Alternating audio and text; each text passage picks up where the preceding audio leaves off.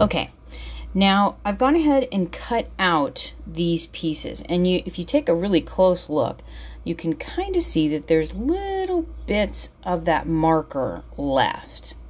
Now you can also see I've only cut out one piece.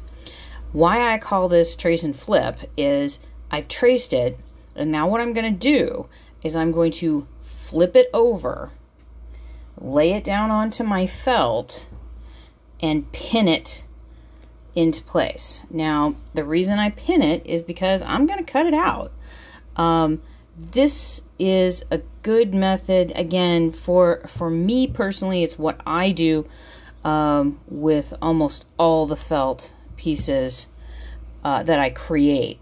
So what's going to happen is when this is cut out, it's going to hide